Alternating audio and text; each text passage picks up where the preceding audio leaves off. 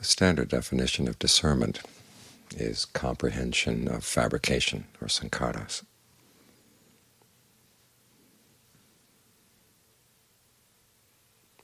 And you try to comprehend these fabrications in terms of the Four Noble Truths,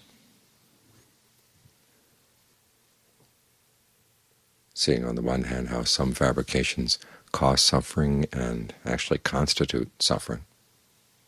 Suffering itself is a fabrication.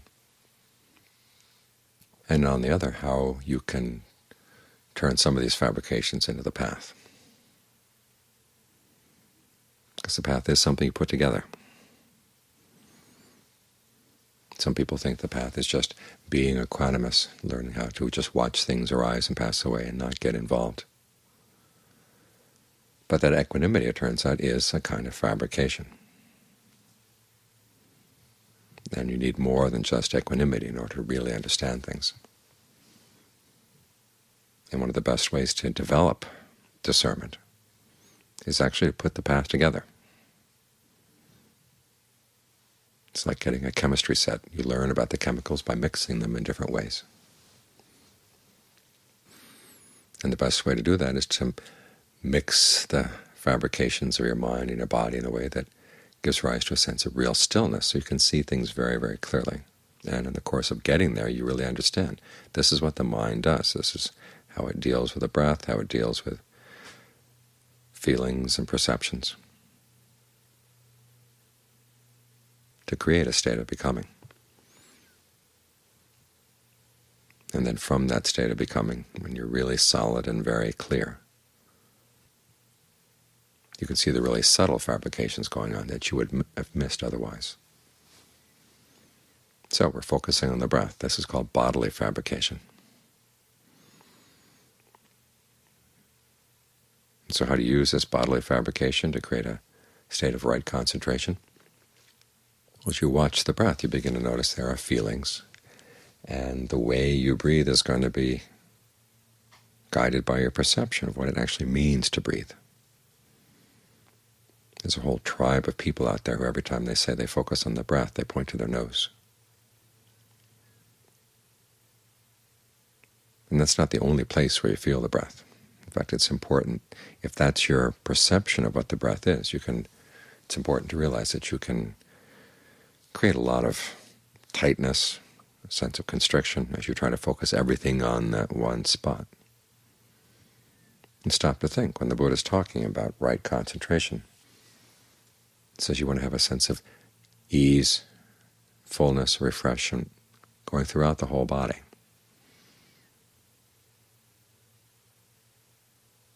It comes up in waves through the body, or it's totally still and solid throughout the body.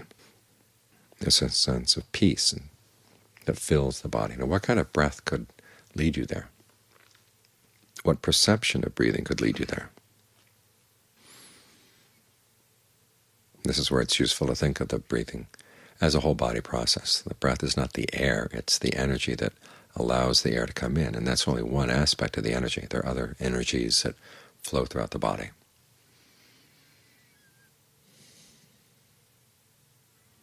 And so you can think of these energies coming in waves through the body as you breathe in and breathe out. And that can get you to one level of concentration. It allows the mind to settle down with a sense of spaciousness so that you're not clamping down on one spot in the body.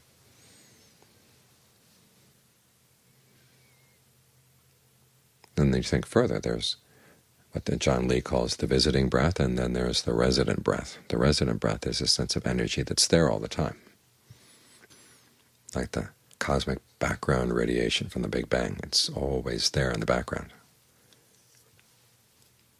If you hold that perception of breath in mind, think of all the blood vessels and all the nerves as being breath channels.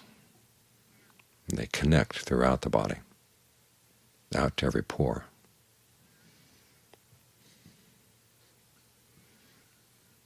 And if one part of the body seems to be starved of breath energy, where can it get that energy from? If it has to pull it in from outside, it's disturbing. How about allowing it to flow in from other parts of the body? Think of everything connecting up, and just go through the whole body. with that perception of allowing things to connect, and that your body is open on all sides like a sponge.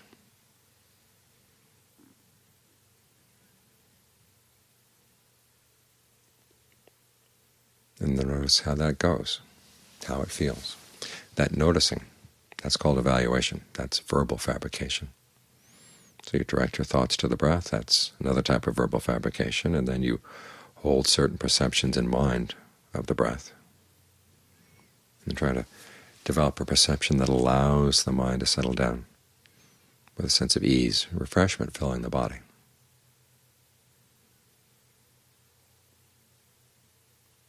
Okay, the feeling of ease and refreshment, that's mental fabrication. And the perceptions that you hold in mind of the breath, that's mental fabrication as well. So you've got all the three major kinds of fabrication right here: bodily, verbal, mental. And you're putting them together to create a sense of ease and well-being, this state of becoming in the present moment. That's called right concentration. So it's through mixing the chemicals that you learn about chemistry, dealing with fabrication, that you learn about the processes of fabrication. And you begin to see subtle levels of fabrication in the mind that you may not have noticed otherwise, assumptions that you carried around, for instance, about the breath. And you'll catch yourself as you do this, sometimes thinking of the breath shrinking as it goes out, forgetting that there is this resident breath. If your sense of energy shrinks with every out-breath and your awareness shrinks with every out-breath, you're not going to be able to create that state of full body, still, constant awareness that the Buddha is asking you to develop. So on the one hand, you want to keep in mind his descriptions of right concentration. On the other hand, watch what you're doing and use the descriptions as a way of evaluating. Are you getting there or not? Or if not, what's wrong with your perception? What's wrong with the way you breathe? What's wrong about the way you're thinking about these things and evaluating them? Could you do this more skillfully? This requires that you use your ingenuity. It's an aspect of discernment that gets all too often overlooked.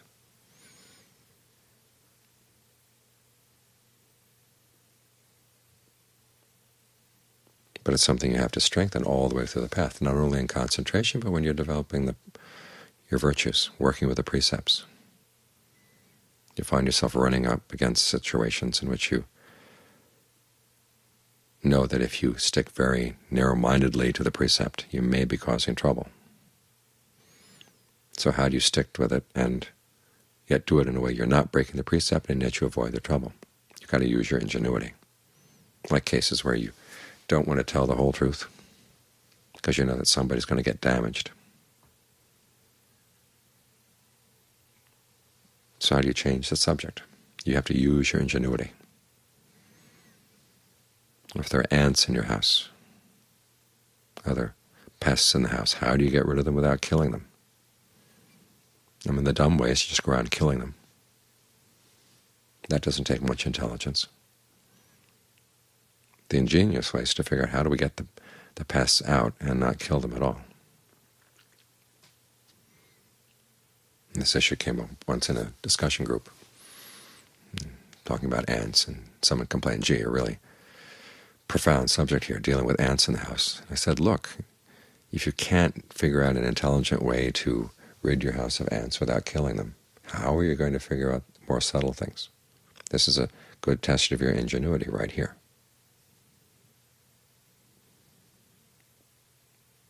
It's a good test of how you fabricate a situation, how you perceive it, how you think about it.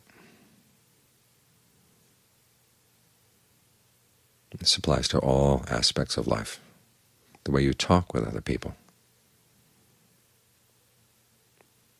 the way you have dealings with other people, the way you deal with hardships in life. All of these are a test of your ingenuity and a test of your ability to fabricate a state of mind that doesn't suffer in the face of difficulties, hardships, the rough and tumble of every day. That's an aspect of discernment as well. So the way we strengthen discernment is by looking at every opportunity we have in life to understand how we're fabricating a particular situation through our perception of it. Now we can change our perception about the opportunities, the alternatives that are available to us.